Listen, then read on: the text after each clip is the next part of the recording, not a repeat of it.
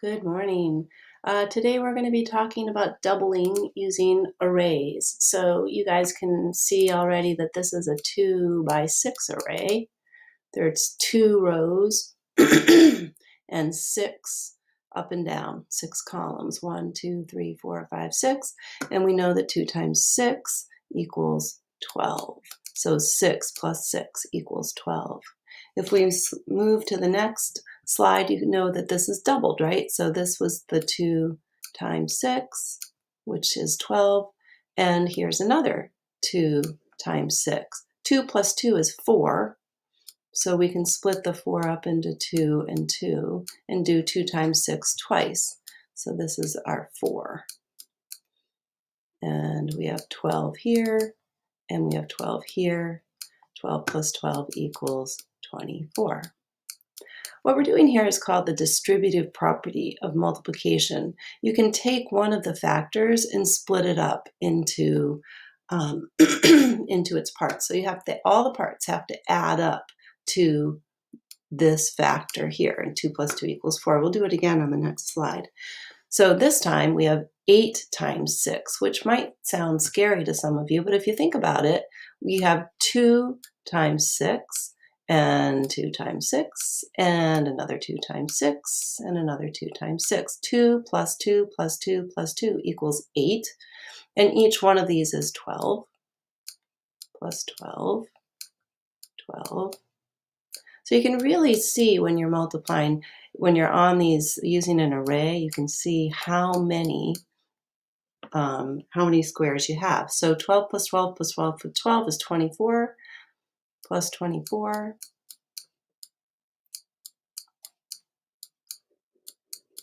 And that equals 4 plus 4 is 8, and 2 plus 2 is 4. So 8 times 6 is 48. And I used to always say 6 times 8 is 48. 6 times 8 is 48, and that's how I would remember it. Now we're going to talk about 3 times 6, and you can see already that we're still using the 2 times 6, which is 12. And this time we're just adding one more, because 2 plus 1 is 3, and 1 times 6 is 6. One group of 6 is 1, 2, 3, 4, 5, 6 squares. And we add those together, and we end up with, ooh, that's a terrible 18. I'm going to put it up here. 18. Now, let's see. What will happen if we doubled this? So instead of this being a 3, we had 6. If we did that, we could add another row here and turn. Let's change this to, we're going to erase this and this. And now we're going to pretend that we're multiplying 6 times 6. So this time we're going to split this. Why don't we split this up into a group of 3, 2 groups of 3 times 6. So in that case, you'd go 1, 2, 3 more rows, go across, go up. So now we have 2 groups of 3 times 6, which we know is 18, 18, and then we're going to add these together. 8 plus 8 is 16.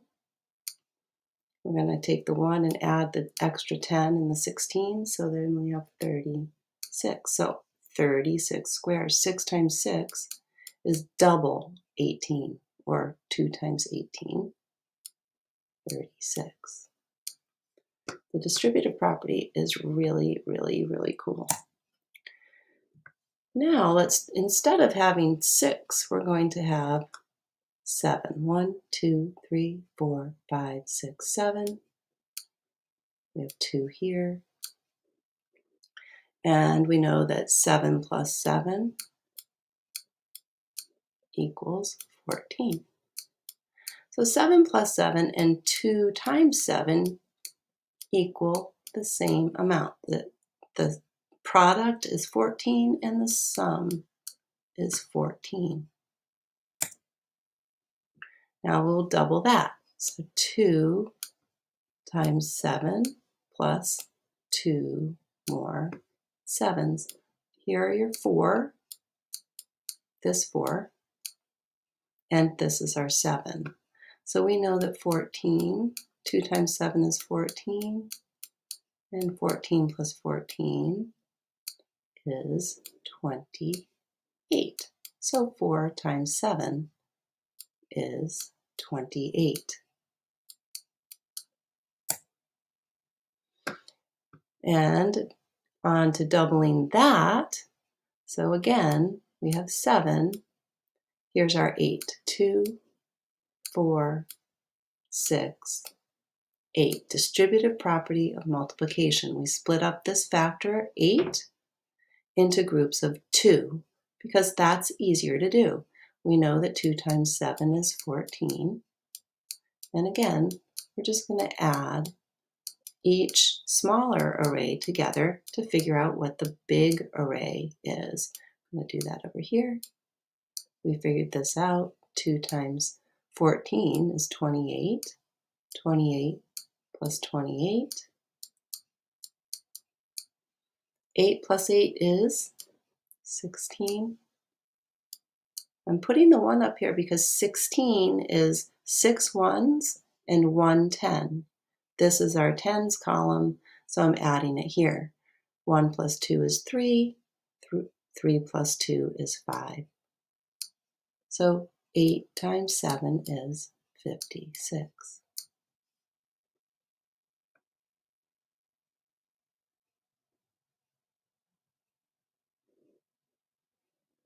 You can split up one factor, but you cannot split up more than one factor. If you split up more than one factor, then it will get all messed up. Let's see. So now we're going to look at 3 times 7. We already figured out 2 times 7. Do you remember what it is? Yep, that was 14. Here's one row of 7. So 3 times 7 is the same as 2 times 7 plus 1 times 7. One group of 7 is 7. Two groups of 7 is 14. And all together, let's see, 7 plus 4 is 11. So we keep 1 in the 1 column, add another 10 to the tens column, 21. So if you spent some time counting all the little squares, you should end up with 21. All right, and that is it for our lesson. So let's go over how to do our work today. So find the number of squares in each array. You may use any strategy that works for you. Use numbers, sketches, or words to explain how you found the number of squares. If it helps, you can draw on the array. The example may help. So here's our example. How many squares are in the array below? In this case, they counted 1, 2, 3, 4, 5, 6. 6 plus 6 plus 6 equals 18. And they circled the right number. The challenge, write at least one equation that describes the array. So we're focusing on multiplication. If you don't know multiplication, you could use addition too. In this case, we have 3 groups of 6 or 6 groups of 3. So 6 times 3 equals 18. You're going to do that in number 1. How many squares are there in the array? Just like they did here in this example. You'll do that again on number 2. Same thing, write at least one equation, and then complete these problems below.